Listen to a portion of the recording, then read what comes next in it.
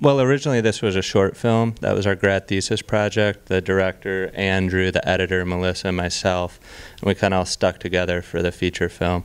But LA's, I mean, it just adds so much from like a producing standpoint. It adds so much production value, and there's so many parts of LA that you just don't get to see in movies a lot.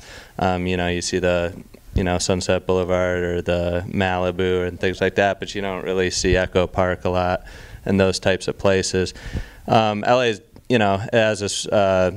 it's difficult to shoot in, but I think all the hardships and all the red tape you have to go through is worth it in the end. Nick and I worked to capture the essence of the beauty, on the other side of the coin that people don't think about all the time. And, we just really were inspired by, specifically during filming, by the performance of our actors, and, really tried to capture that energy and that they really brought. So LA isn't just downtown Los Angeles. It's not just the tall buildings. For me, it's where the people are that bring the culture to a city. And so Echo Park is one of those places, and it's just so colorful. It's a beautiful place to shoot. And actually, in getting ready for the part, I got to go on the cover in like a school as a new student, a transfer from New York, where I tried out my LA accent, and a lot of kids were like, "That's not right.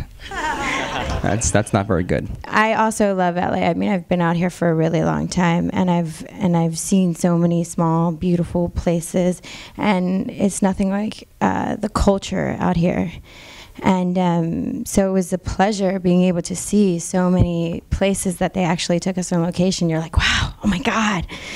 You get to appreciate it even more. I didn't even know this was supposed to be in LA.